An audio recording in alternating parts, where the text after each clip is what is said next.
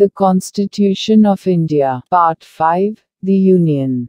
Chapter 2, Parliament. Procedure in Financial Matters. Article 117.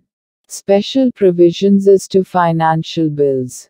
1. A bill or amendment making provision for any of the matters specified in subclauses A to F of Clause 1 of Article 110 shall not be introduced or moved except on the recommendation of the President.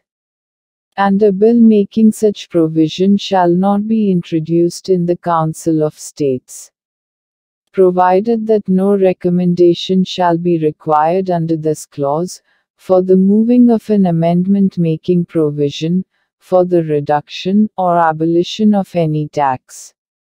2. A bill or amendment shall not be deemed to make provision, for any of the matters aforesaid by reason only that it provides for the imposition of fines, or other pecuniary penalties, or for the demand or payment of fees for licenses, or fees for services rendered, or by reason that it provides for the imposition, abolition, remission, alteration or regulation of any tax by any local authority or body for local purposes.